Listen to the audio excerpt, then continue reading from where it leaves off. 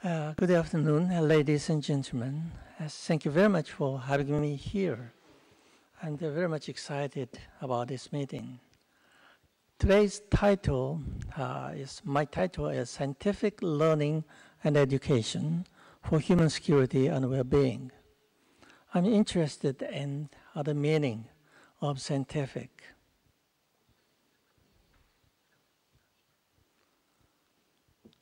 So I'm thinking scientific meaning is very much close to the evidence-based. And I would like to show you the proceedings of the two forums.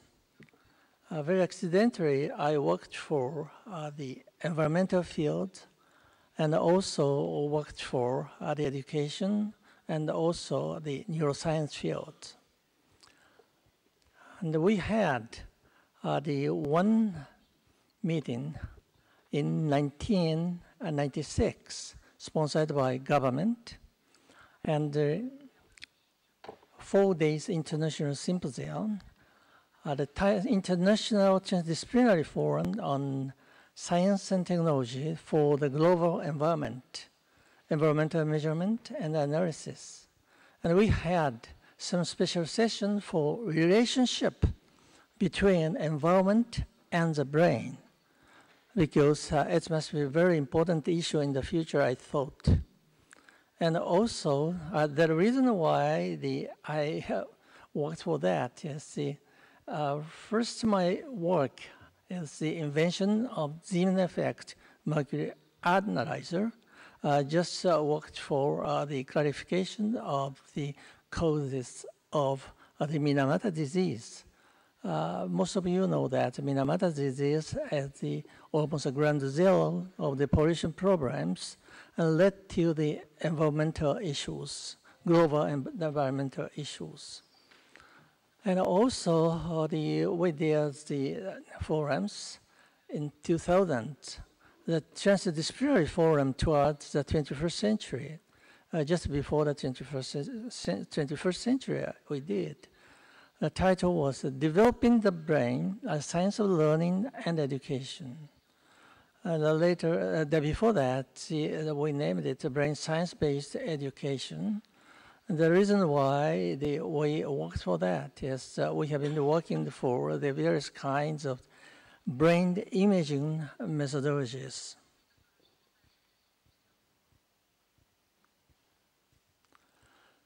So the Zeeman effect is a very interesting phenomena, and discovered by Peter Zeeman.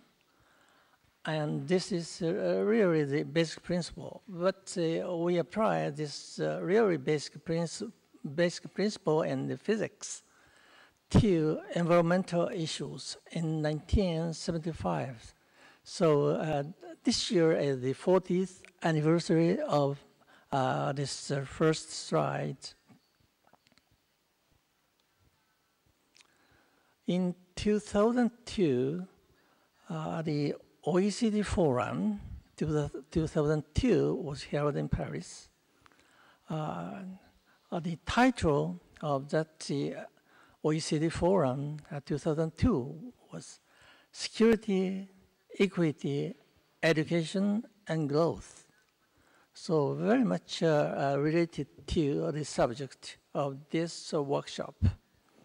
And my good friend, Bruno de la Chiesa, working for the OECD at the time, just planned some special symposium, Brain and Learning, a Revolution and Education for the 21st Century.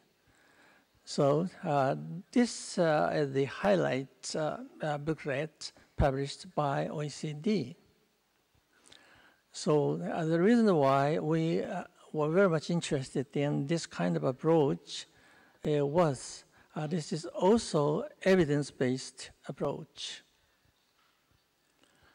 The plenary lecturer of the symposium and this forum was the Mrs.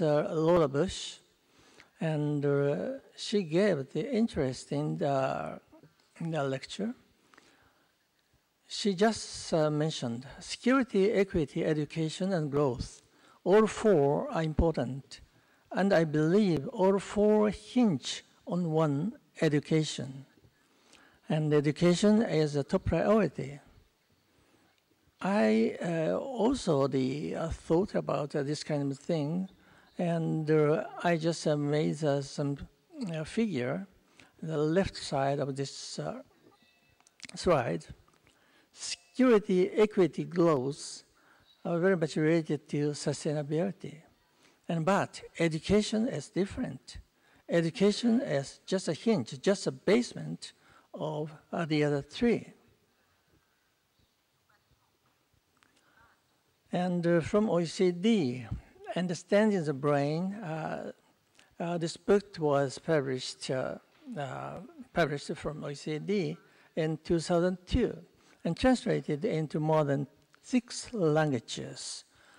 So I worked for that with Bruno, and also we translated this book into a Japanese version. So many are the activities done for this kind of subject. Of course, brain-mind education, and also some other activities. But because of the limitation of time, I only show the very recent results. That is the symposium, Science of Learning Symposium. It was held April 24 this year. The reason why we had the symposium was new Nature Partner Journal Science of Learning that will be published within this year. So it was the launching symposium held in Brisbane. So Dr. Philip Campbell, the editor-in-chief of Nature, attended, and we discussed.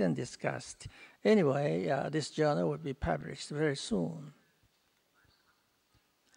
As for the environmental issues, I just mentioned about the recent results only. Such kind of instrument worked for clarify the causes of the Minamata disease and also the many kinds of the pollution issues. So I believed evidence-based approaches to environmental issues must be very important. Of course, we discussed very heavily about this kind of things, even in global warming. And 2 years ago, my invention was assigned as a heritage of analytical and scientific instruments. I'm very lucky because I am still alive. And also the Zeeman effect is Zeeman effect of AAS is just for the spectroscopy, trace element analysis. This is a Zeeman effect of photon. And but the Zeeman effect of the nuclear spin is NMR, and it's applied to MRI, magnetic resonance imaging. So it's very easy for us to move from the optical field to MRI.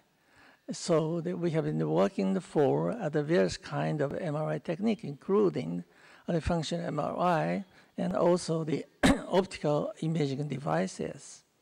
But the important thing is also I believe, the evidence-based approach. But because of the limitation of time, I didn't talk much about this. So I'd like to introduce the completely new idea of the measurement of the brain.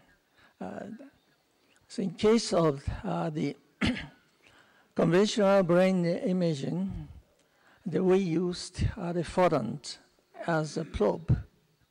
And we just put this probe, the photons, into the brain, and we observe the perturbation of the probes. Then we can get the information from the living brain. So the similar things I thought by using the language. So language is very much different from forums, but the basic idea of analysis is very similar. So this is a dialogue with artificial intelligence. We can use questions, answers, and comments. It can be used as the perturbers, and also the results. Oh, sorry, thank you. A result of the perturbation. So the important thing is this is bidirectional.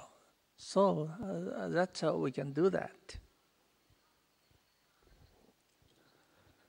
So this is a proposal of the bidirectional artificial intelligence in the near future. We are thinking the many applications. A teacher in the future, an analyst on educational method. As you know, it's very difficult. A doctor for medical diagnosis, preservation of minor language cultures. This is a kind of a home task from given by the Dr. Catherine Ross. And others, language education for migrants and refugees. And of course, we need highly sophisticated software is needed. We have been working on this. We published very few preliminary results by my colleagues. So today, I also propose a new idea of education that I named it evolutionary pedagogy. This is from the Haeckel's recapitulation theory, but it's not exactly the same. This capitulation theory, as you know, the ontology repeats phylogeny. But the problem was his theory was completely denied as a fraud in the biological fields. But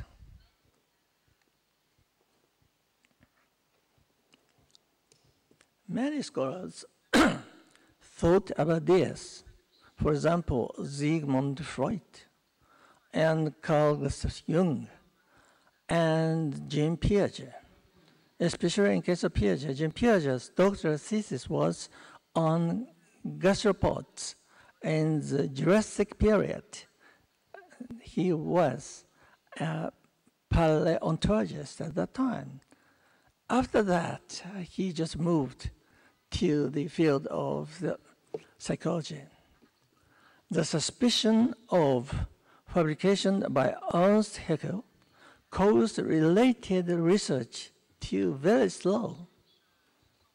I found this kind of thing and checked the thought of the many pedagogists in that year, like Pesarocci, Froebel, and Herbert.